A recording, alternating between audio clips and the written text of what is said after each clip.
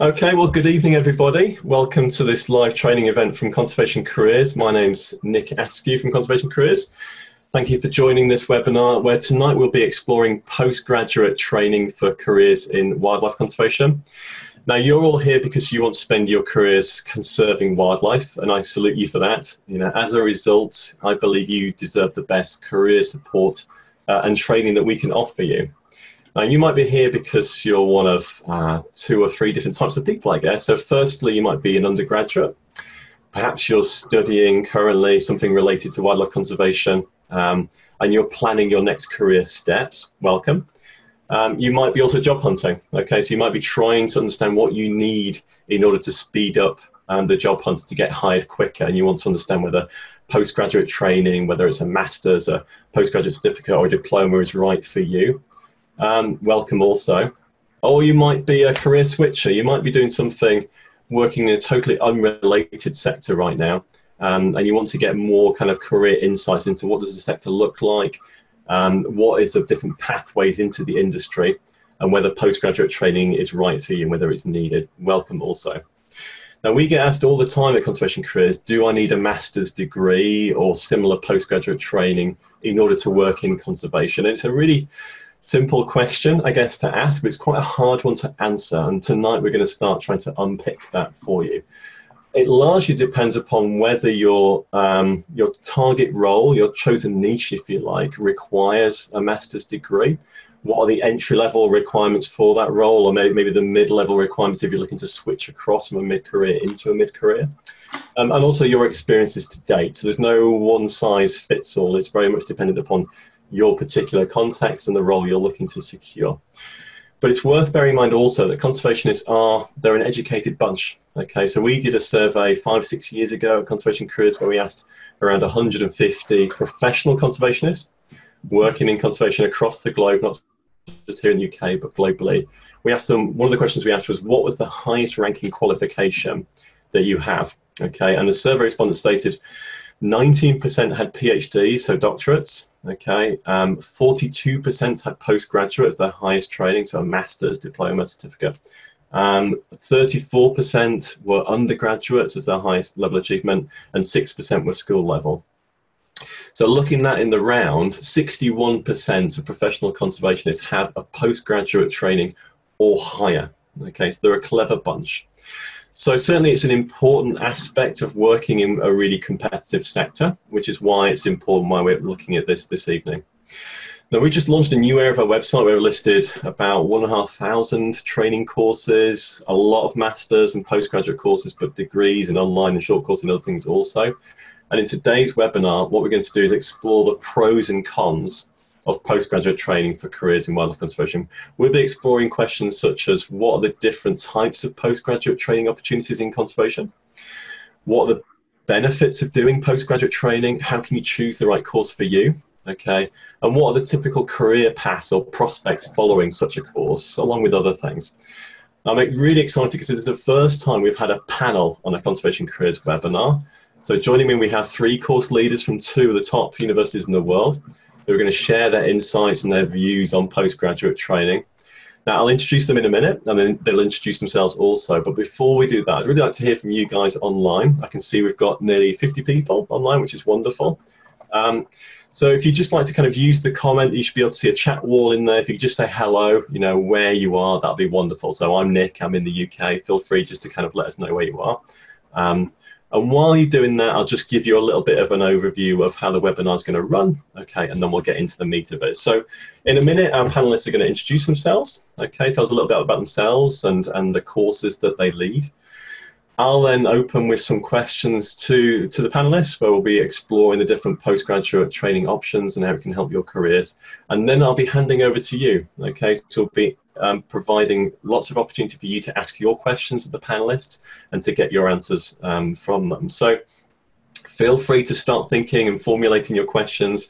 Use the comment wall for the questions, okay? And then when the time comes, we can dip in and start answering those questions for you. It's really nice to see a few people online. Let me just say some hellos. Who have we got online here? We've got Katie from the UK. Hi. And Hakeem, also in the UK. You've got Marin in France. Welcome. Christina in Germany. Hi, Christina. I think I know you. Welcome. Amy in San Diego, you're winning the distance competition so far as I can see. Alice in Bristol, Lucy in France, Cape Verde as well. Wow, welcome, welcome. Elfman in Nigeria. If I know you, Elfman, it's really nice to see you online if you won the blogger competition last year. Welcome. Okay, well, it's really nice to have so many people online. So what we'll do then is I'll pass over and introduce our three panelists, and they'll tell us a little bit about their courses, and then we'll go into the kind of the meat of the webinar, which is all about questions and answers and exploring postgraduate training. So on the webinar this evening, we have three course leaders. We have Dr. Chris Sandbrook, who's the course director of the Masters in Conservation Leadership at the University of Cambridge. We also have Dr. Chloë Strevens, who's the course director for the Masters in Biodiversity, Conservation and Management at the University of Oxford. And last but by no means least, we have Ada Grabowska-Zhang, course director for the Postgraduate Certificate in Ecological Survey Techniques, also at the University of Oxford. So maybe if I can pass over to you guys one by one, if you can just give us a little bit of an introduction to yourself and your courses, that'd be wonderful. And maybe I'll start with Chris, if that's okay, and pass over to you. Yeah, sure. Thanks, Nick.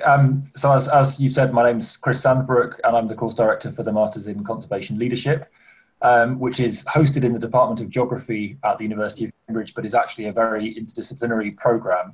I myself have an interdisciplinary background, trained in zoology initially, but have my PhD in anthropology, and I've been working in geography for over 10 years now, kind of on the relationship between conservation and society, particularly looking at those issues in the global south.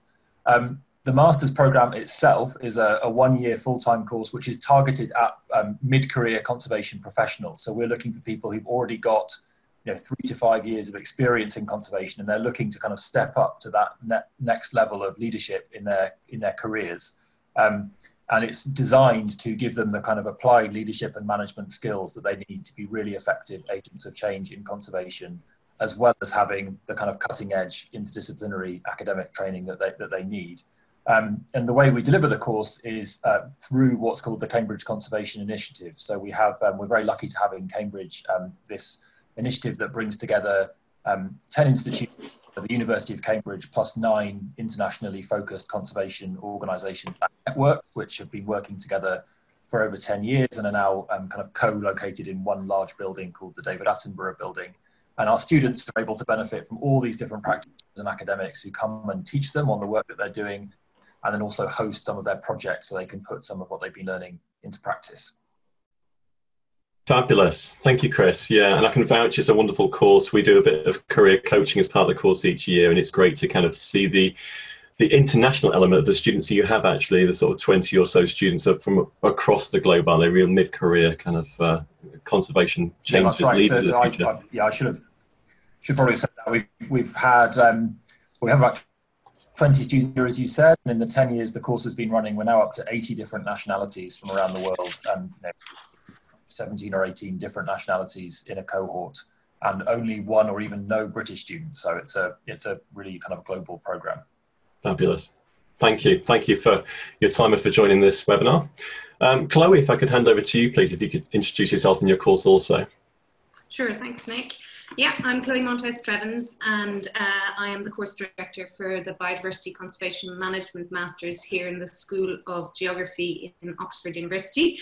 I have had various jumps and leaps in my career, having started, I suppose, the usual academic track as an undergraduate in zoology from Trinity College in Dublin, and then pursuing my graduate degree, doctoral degree here in the University of Oxford, actually in mathematical ecology, which was highly theoretical. And for a taste of something more applied, I jumped ship to the policy world, working with the United Nations Environment Programme, World Conservation Monitoring Centre based in Cambridge. And then following a period of missing the world of research and teaching, I returned to Oxford and took up a postdoc in the zoology department looking at agri-environment policy. And from there, in about 9 or 10 months ago, I joined the Biodiversity Conservation Management Masters as their course director. And so we have also got a very interdisciplinary course. We are based in the School of Geography within the Social Sciences Division, but benefit greatly from very strong links with the wider conservation science research groups across the university, in the zoology department, in the Martin School, Oxford Martin School, and as well as the interdisciplinary Centre for Conservation Science. The objectives of our course are really to provide an understanding of biodiversity science and the socioeconomic, political, cultural, and institutional environments within which management and policy decisions are made. We have a one-year course for our Masters of Science, as well as a two-year course for an MPhil, which the difference being that for the Masters of Science, you have a year composed of 2 terms of taught courses, followed by a 1-term research component. For the longer MPhil program, you extend that research project to the following year, and then are required to submit a larger thesis of research. Some of the things that we do over the course of the year, we encourage students. Class sizes is normally around 26, so all of our classes are very interactive. Students are encouraged to engage in teaching with the lecturers directly, and so we encourage people to critically engage with the concepts and theory in biodiversity science across various different disciplines, describe how and by whom space is prioritized and governed for conservation over time, critically assess the ways in which conservation builds and extends its power, and explain the emergence and performance of different modes of governance. We work on the role of ethics and values in producing culturally attuned conservation interventions, and we explore the world of technology and how it is evolving within conservation science and pushing the barriers of what we know and what we can do to implement change. Fundamentally, we have a strong theoretical component to the course, but this is then linked through to hypothesis and methods and data through your dissertation project to develop a more a comprehensive understanding of how biodiversity science can be advanced in the future. Fab, thank you. Sounds like an exciting course. Thank you for that introduction. And then over to Ada, if you could just keep it fairly brief if we can, so we can get through as many questions as we can. Give us a brief overview of your course as well too, please, Ada. Of course. So my name is Ada Grabowska-Zhang, and I'm the course director for Postgraduate Certificate in Ecological Survey Techniques. Now, both of those things are a bit of a mouthful, so I'm going to briefly go through this. So our course is a postgraduate level course, which is run typically over a year, and it's part-time, and it's a course in which people can get really nice exposure to first of all postgraduate level study, but also practical applications of the sort of methodologies that are used on the ground in ecology and conservation. So, for example, it's a what we call a blended learning approach, where you've got a mixture of learning in the field, where you come to beautiful Oxford and we take you out into the field and teach you introduction to some of those surveying techniques, and we've go through a wide range of taxa to introduce people to. People who come to us sometimes have experience in 1 or 2 groups, but rarely all of them. And we also have an intense geographical information systems course during that week. After which we've got a series of online modules. So people can go back home and do these. These are tutored courses. They require sort of postgraduate levels of reading and assessment, So these are assessed courses, and they're centered around different taxonomic groups. So surveying different taxonomic groups. We also have a module on data analysis in biology. So this is, again, an assessed course which introduces the concept of data and data storage, data analysis, and statistics. And we've got different taxonomic groups that then you can learn about. We've got vegetation, then we've got field techniques for surveying, mammals and reptiles, then birds, then together we've got fish and amphibians, and invertebrates. So for people who want to specialize, and you need to take 2 of those are compulsory. And so that's vegetation and data, and then you can choose out of the remaining modules to suit sort of your career goals. Great. That's wonderful. Actually, maybe the first question, maybe I can kind of stay with you, Ada, in that case then, because you're doing a postgraduate certificate. The other guys are leading a master's program. Yes. You just like paint a picture of like the different types of postgraduate training opportunities out there, so people are clear of the different options. So postgraduate certificate, I would say, is probably the lightest version of your postgraduate training. I tend to call it sort of half a master's, but it's a tiny bit shorter than that. So think about it as the same level, but less. It's the same level, but less duration. Mm-hmm. So, like you would have a training of full time for a year for a master's. You have that exposure for a year. But part-time. So students are expected to do about 20 hours of study a week. You can also have a postgraduate diploma, which is a little bit, again, it's ramping up a little bit of the time spent on it. So sort of maybe 2/3 of a master's is that's what it's sometimes quoted as. And then you've got the masters, which you know, kind of the equivalent of a year full-time study. Fabulous. That's really clear. Thank you, Ada.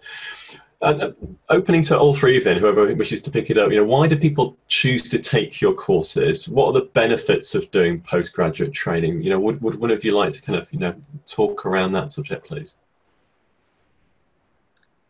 Well, I can say that from our part, a lot of it is because they're looking to specialize in conservation science. So, and they're seeking that sort of more focused view of this field.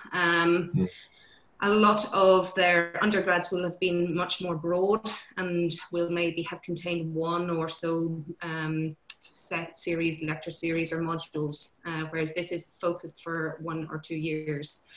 And the other thing that we find, particularly with undergraduates coming from British universities, is that until they reach this level, they will often have been siloed into social sciences or into natural sciences, and these masters offer an opportunity to really work in this interdisciplinary world, pulling theory, expertise from across the different disciplines and apply it to their chosen field of study. Right, okay, great. Do you have anything to add to that, Chris, as well, or do you feel that's kind of... Well, just... I completely agree with what Chloe said about that kind of interdisciplinarity, which often is lacking in the undergraduate program, certainly in the UK. Just one point, just to add to the previous question about kinds of study, I think perhaps worth highlighting that there are in the UK system that master's degrees themselves can kind of broadly be described in 2 different categories. They're kind of taught master's programs, which will have a heavily taught element with perhaps a shorter research dissertation or project at the end, and then there are kind of research focused master's programs which often have less structured teaching, a longer dissertation element, and are perhaps more seen as a kind of preparatory step to go on to a PhD. And then also in other countries, of course, they have different systems. So for example, in the US, a master's would typically be 2 years rather than 1. And it's different in every different country around the world, but that's our kind of British system that we're all working in. Yeah, thanks for covering that. And is that the difference between an MPhil and an MRes? Is that what you just described here in the UK? It's not quite as clean as that. There's a can of worms. Yeah. An MRes definitely has that research focus, and then other universities just have their own kind of weird, wonderful terminology for different things. Okay, fabulous, thank you. Our MPhil is a taught program, but we tend to call it the Masters in Conservation Leadership rather than the MPhil, because no one knows what an MPhil is, including me. That's fine. Me neither. if I can add something, I think for our course, people who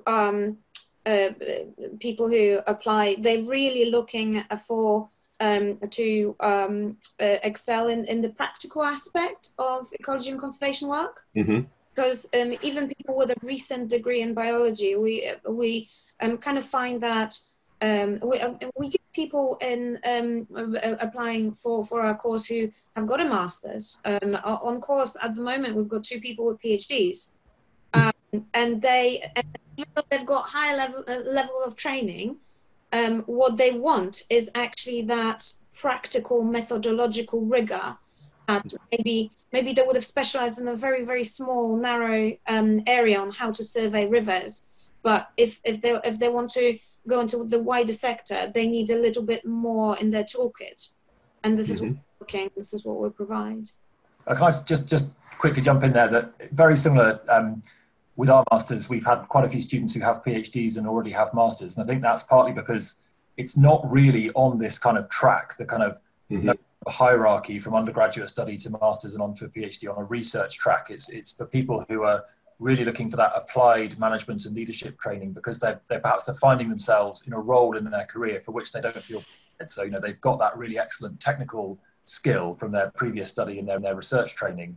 And then all of a sudden they find themselves leading a team of people, managing large budgets, having to do fundraising, and they just don't have the skills that they need. And then they find themselves then looking for further training. Do any of you get people who are these kind of, career switchers I described at the beginning, people working outside of conservation, maybe mid-career, doing something unrelated? They're looking to kind of, to flip into wildlife conservation, ecology or related through going through a kind of postgraduate training like you guys offer. Is it something that you kind of support, the career switcher? Yes, absolutely. We actually get quite a few career switchers. So these will be people who, for example, work in a consultancy sector, but perhaps not in ecology or not in conservation. Right. And the passion is to work. So at the moment on the course, we've got a person who works in city planning, for example, and we've got people with business degrees, and they are really looking for this kind of bridge between what they maybe thought they wanted to do. Aeronautic engineering, we've got a person with a degree in aeronautic engineering, and they just want to bridge their skills so that they can find a career in something that they feel passionate about. Right. So there's someone here, Katie's asked, what happens if I have no experience? I'm a drama teacher, what can I do? Would you take people with literally no experience, Ada, or there needs to be some background or related experience to go through a course like yours? So, during admissions process, we are looking for evidence for a passion for the subject. So even if you don't have paid experience, or kind of a professional experience, we would be looking for evidence that, for example, you are passionate about conservation, and that you maybe have volunteered with a conservation organization and did some work, not necessarily, because you were paid to do so, or not necessarily in surveying, but something that would have given you the experience of what is going to be like to study for our course, and what is going to be like working in the sector. Because we don't want to really give people false impressions. and we can't show them what it's going to be like after they finish our course. So we're looking for people who are very convinced and very certain of what they're looking for. And I think the evidence of having done something, if it's volunteering, if it's, you know, a lot of our students, for example, have volunteered with a local wildlife trust. And that is very good evidence that they're passionate about conservation. Fabulous, thank you. Chloe, Chris, do you have switchers also, and what do you look for people coming through your courses that have been doing something unrelated? So I think we're a little different from both Ada and Chris's courses in that we have most years got quite a large number of very early career conservation scientists and practitioners. We frequently get people straight from undergrads. And although in our admissions process, we don't have any emphasis on one particular criterion, we look at a fairly holistic take a fairly holistic view of a person's profile, and it includes academic criteria and professional experience and vocation.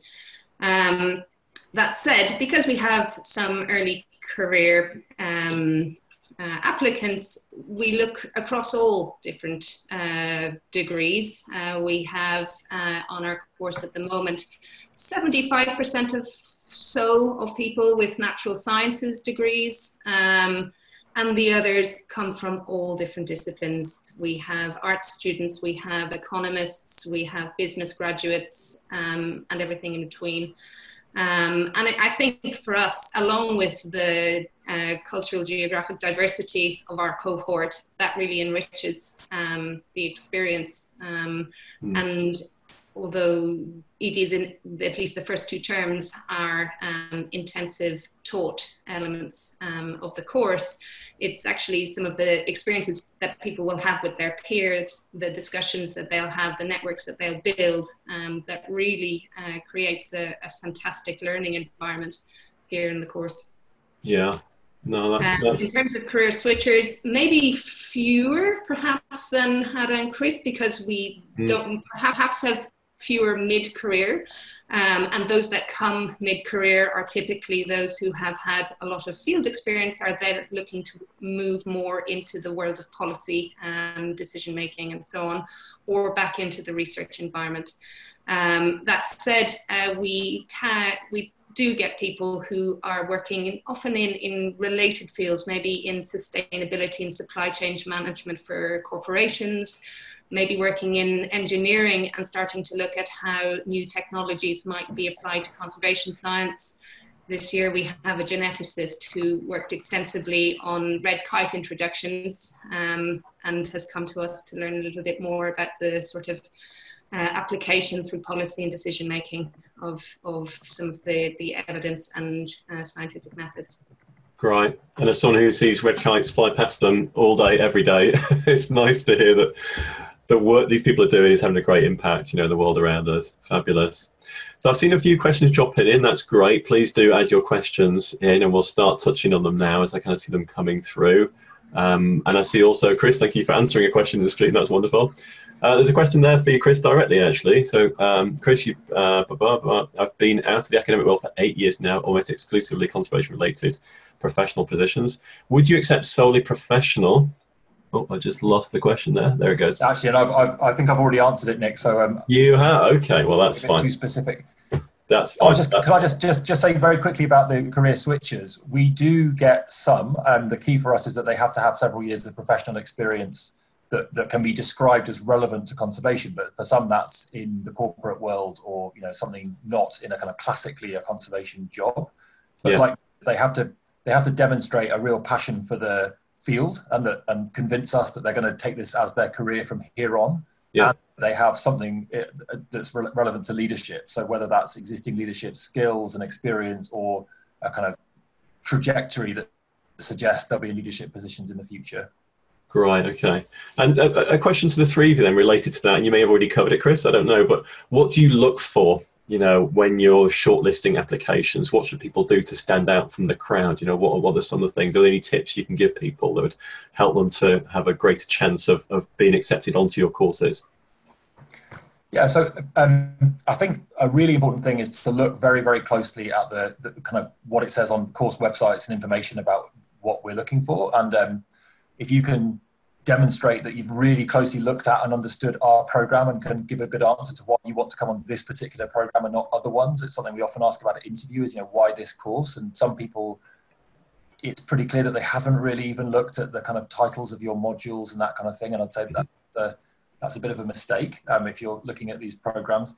Yeah, as I said, we look for people who have plenty of experience professionally and can really convince us that they've reached some kind of maybe a blockage or a need to kind of shift up a gear in their career, and they're going to go and have a big impact. We're perhaps a little different, I think, possibly also from Chloe's program, in that our academic requirements are not as high as you might think. So, you know, they're kind of equivalent of a 2-1 from a UK university, but in some cases with people who've got a really outstanding track record and potential, we can go a bit lower than that. So, you know, if someone has particularly, you know, perhaps been to a university in a country, in a part of the world which doesn't have quite such a strong educational system, we can often make a case that, you know, their qualities are sufficient that they should be given a chance, despite not having, you know, a top-class degree from a world-class university. Because I think it's important to say, with all of us on the panel, you know, conservation postgraduate training is not exclusively the preserve of Oxford and Cambridge. There are lots of other really, really good institutions in the UK and elsewhere doing similar work. Yeah, absolutely. Yeah. And maybe Ada, if I can go over to you, like, what do you look for when you're looking at applications? Are there any things that, you know, you're specifically looking for? So we're really looking for, our entry requirements. We have to have a certain kind of threshold, but we take this holistic approach, kind of like what Chloe said before, in that we have taken people without a first degree before. They've got such a mass of professional and field experience, and they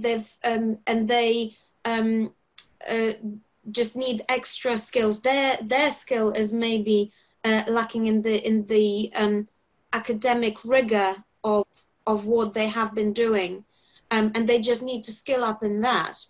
And this is what we can offer to them. On the flip side, there might be people who have got, recent undergraduate, recent graduates who actually have got much less experience in the field or in applying the methodology, but they've got a good track record of academic study. So we really take a mix, and I think what we're really looking for is sort of evidence that that someone is passionate about ecology, and because our course is very much focused on real life applications of these methods, that this is something that would be beneficial for someone in the term. So it's sort of, you know, I sort of tend to think about it as a matchmaking process, because you know, we want to give people the skills that they actually need. So they need to tell us what skills they have and what skills they need to achieve what they want to achieve. And then we sort of make that decision. I mean, sometimes, for example, if we really can't make a good case that a person can be accepted on the certificate, all of our individual modules are available as standalone short courses. Well, actually, we don't have enough evidence from your application that this is a good match, but you are welcome to take a short course with us and see if that suits you. And then and the good thing about our course is that then that module, so long as you take it for credit and you complete the assessment, that can then be incorporated when you later decide that the postgraduate certificate is for you. And we've got more evidence of your ability from your assessment. then you can incorporate that. And so it's like a stepping stone at that point. Yeah, sort of try before you buy almost. almost like that, yeah. So yeah. because we really want to sort of allow people to do what they really want to do. So long as there's that match, yeah, we're right. Great, thank you. We're aiming for. The three of you have quite different courses, and I think we can sort of hear that, you know, you're serving different types of people at different stages in their career also. And Chris, you mentioned also, you know, one of the things you ask people when they come through interview is, you know, do they understand the course? How did they select it? You know, do they even look at the modules or not? What sort of questions, this is an open question to all three of you, what sort of questions should people ask themselves when they're trying to find the right course for them? You know, are there things that they should be bearing in mind when they're kind of filtering through what is quite a big list actually of potential training opportunities out there to try and find the right one, the right match that you just described, Anna, as well? For me, I think thinking about what it is that you don't have that you want in order to have the career that you're aiming for. So if it is a case that you're looking for practical skills, field skills, then maybe ADA would be a better course to take. If you are sort of developing your career, you've got a lot of experience, then Chris will speak more, but I suspect that sort of that training in leadership and so on is going to be right. And in our case, if you are looking for a better understanding of the theory, if you're looking to explore concepts and engage with them a little bit more deeply, come to get to grips with the complexity, the cross-disciplinarity of the topic, and think about how these theories can be applied in practice, either through policy making, through the advance of conservation research, development of evidence bases, or working within the corporate world and the development of new markets and engagement with decision making for various different stakeholders, then sort of that would be our course. So thinking about, as I say, what it is that you don't have that you want to get, is probably your first step. Yeah, that's great advice. It's advice we often give people too, which is understand what it is you're trying to secure, see what they're looking for, what you already have, and then it gives you gaps and it tells you whether you need training or not, and it might tell you specifically, you know, where it is you'd like to go for that training. Yeah. Maybe one thing you've got, I think, almost the reverse of that, which is just to think about where you want to be. You know, what's your sort of 5-year, 10-year career goal, and then what program that's going to help you get there. And you asked in your kind of introductory, or you said in your introductory comments, Nick, that, you know, you don't whether you need a master's to get going in conservation. And I'm really often asked whether you need a PhD, perhaps to get to a slightly more senior level. And you know, one of the things I think is really difficult is often people feel that they need, you know, those 2 letters before their name to be Dr. somebody, to be kind of taken seriously and given a really senior job. And actually the skills that you get from doing a PhD may not be the ones that you need to do that well. And doing a PhD is a long haul, it's hard work, you know, you've got to really be passionate about the thing that you're studying. And so I'm always really, you know, advising people to be cautious about embarking on a PhD just because they think it might kind of get them through a hoop to get a different kind of job.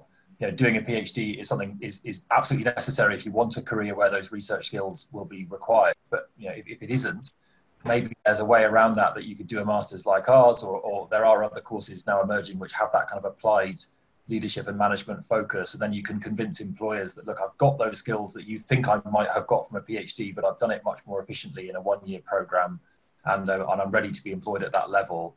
Because, you know, we've all seen people who get into the late stage of a PhD and it's not really for them, and it's quite a painful experience for concerned. Yeah, thank you. Yeah, it's interesting to think actually, so coming out of your courses, what are the kind of career paths or the prospects that you typically see people go, you know, once they leave your course and go back into the real world, if I can put it that way? You know, what are the typical jobs, roles, career prospects that you're seeing coming out of your courses? So I'm quite lucky. Our alumnus office actually have been busy at work pulling out various stats and numbers on where our alumni go to. Great. And something like, and there's going to be some margin for error in here because of job turnover and so on and so forth, but somewhere around 2/3, just over 2/3, go into public sector roles, NGOs or business, and the remainder tend to go into research for us. Interesting. Within government and NGOs, we have a really fairly wide-reaching sort of scope or a range of things across the world. Include Conservation International, WWF, UNEP, IUCN, and many others. All the bingos. And within the public sector, again, people go into decision-making bodies, policy advice, and so on in a wide range of countries across the world. Many of those that go into government roles are actually non-UK students returning to their home native countries and entering into the public service. Great, thank you. No, good, nice to hear, and thanks for the stats as well, we appreciate that. Of all three of you, I'd expect it from you probably, so. Chris and Ada, could you add anything more to that? Where do your alumni tend to go to? Yeah, so most of our alumni, being international students, they mostly return home to their country of origin, although a fair few have stuck around in Cambridge for a few years. A few have gone on to do PhDs, but that's definitely not the big majority of the graduates. And they've gone on to really impressive senior leadership positions in NGOs in particular, but also in governmental and intergovernmental organisations. A very small number in more of a kind of entrepreneurial or private sector role. But I think partly because so much of our teaching is kind of oriented around an NGO environment that we have in Cambridge. A lot of the people who come to us are from that world and kind of remaining in that world. Although we're increasingly seeing students coming in from a governmental background, so people who work for their Ministry of the Environment, or they've been involved in a management role in a national park or something like that. And so some of them are now in really impressive senior roles, like we've got the Deputy Commissioner of Protected Areas in Guyana, for example, as one of our alumni. Several people running NGOs, but also some working at very, what might be thought of as less glamorous careers, but where they can really put their leadership skills into practice. Successfully leading a local project somewhere where it's really needed. So I think it's important that to say that we don't think of leadership as being something that's associated only with a position of authority. It's about somebody who can really influence people and bring about change, and that operates at lots of different levels. Thank you. Yeah, so interesting to hear and see where your guys are and where they're going to be as well, sort of 5 or 10 years down the road. It's really fantastic because we've had a similar story where people just get they sort of get a leg up from our course, and one of our students this is an African student who got promoted even before he finished his course because our course can be done alongside full-time work. We were told to our delight that he's been promoted to the head of his government department while on course, and then people go back and do a lot. So a lot of people who come from a management, so for example, national park managers, reserve managers who come to us, they come back with more science-based management approach. So they go on to either further their career in the sort of reserve management sector, or they sort of employ it, so they work differently, or they take on a more senior role. Likewise, we do get about 20% of our students who go on to do a master's, and these are usually people who kind of missed their vocation originally, and they've got an undergraduate degree in something completely different, and they want to go on and do a master's or a PhD, but they need that methodological background. So there's about 20% go on to do further study and go into research, and the majority will be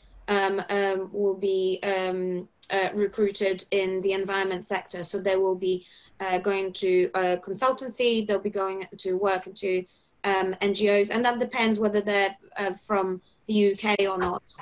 In the UK, we find that exposing people to the network of practitioners, of ecology practitioners, gives them a real advantage, because they get themselves known as someone who is on that course, and because they do practical applications, they need to do a field project, and if they if they collaborate with, for example, either their local government or an NGO during their research, then they make themselves known as a professional in the field already, even when they're on course.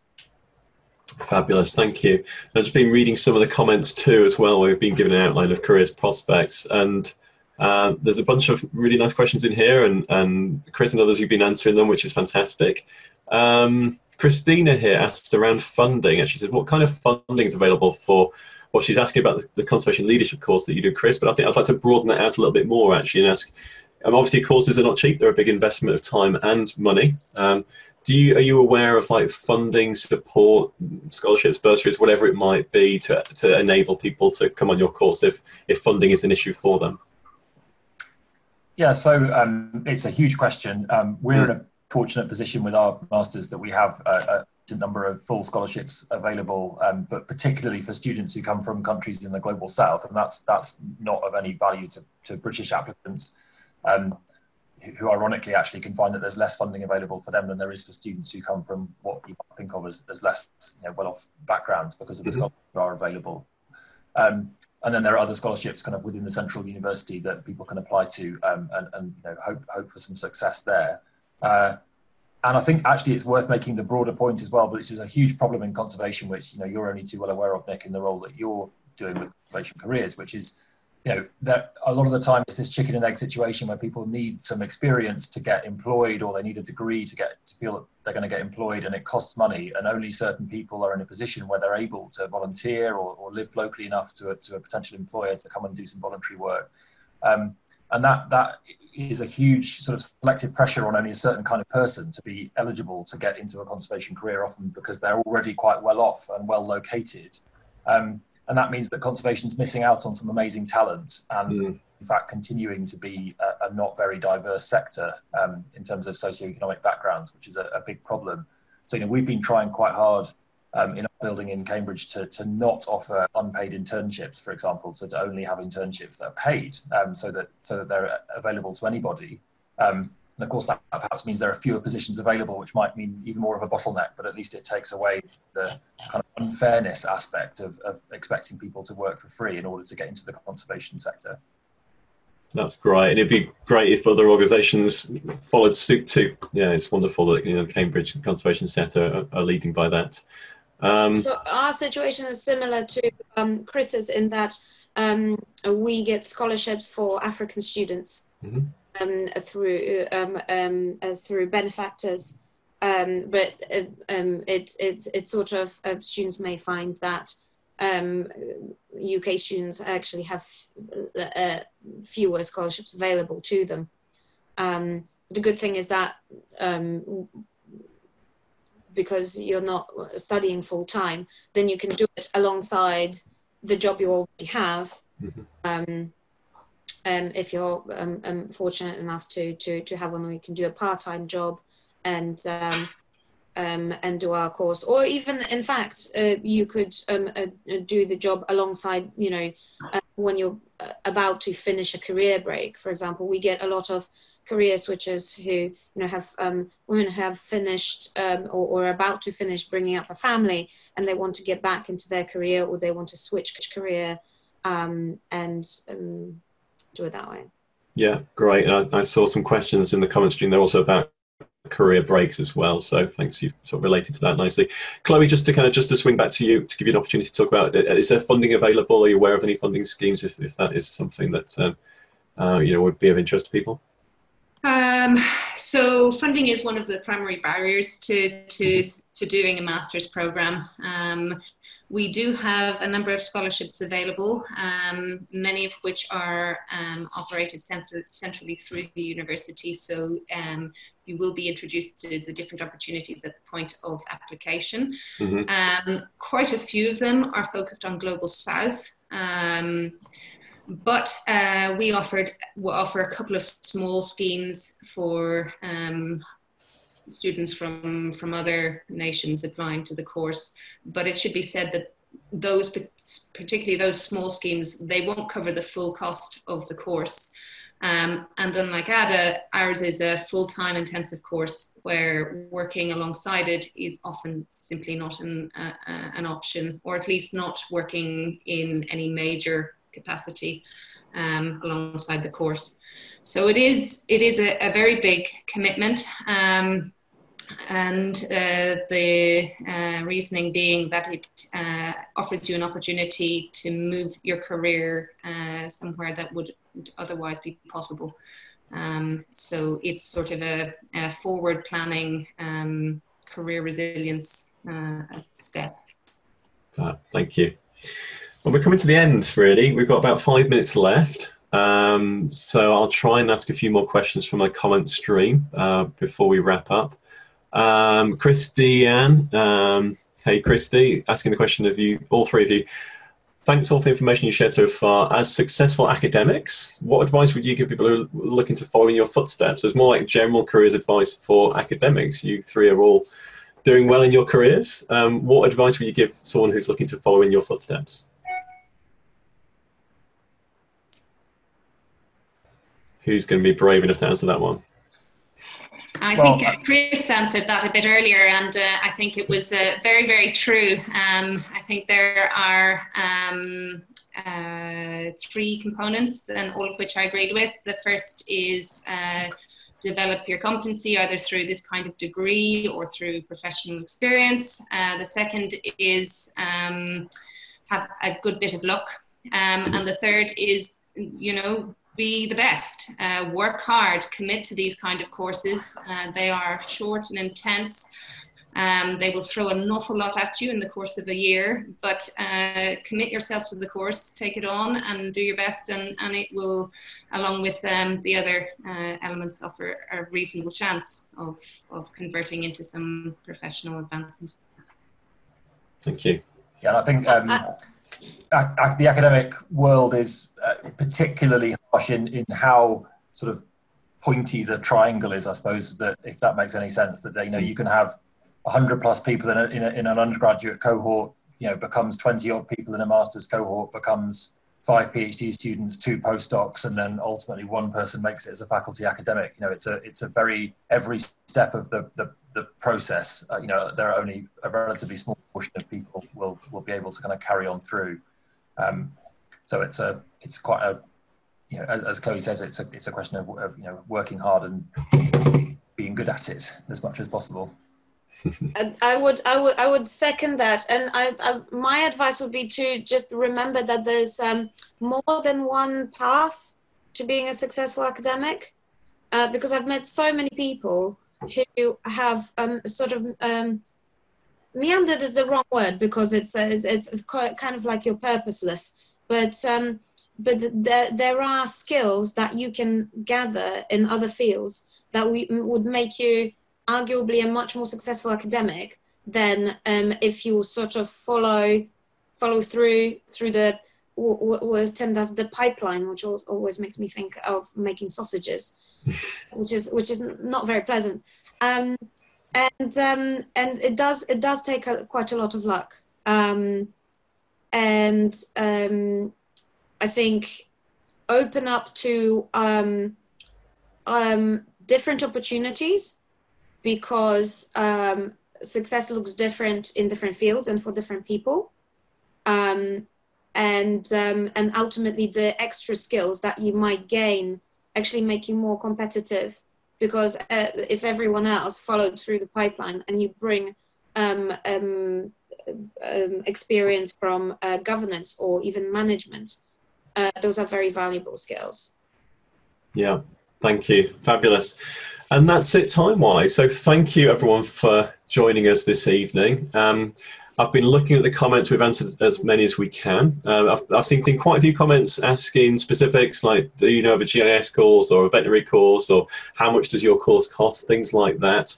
I mentioned at the top we've launched a new area of our website where we have nearly 1,500 courses listed.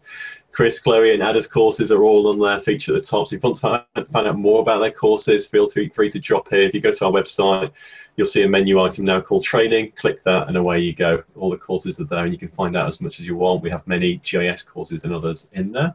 And it's free to view. Just go in and have a look.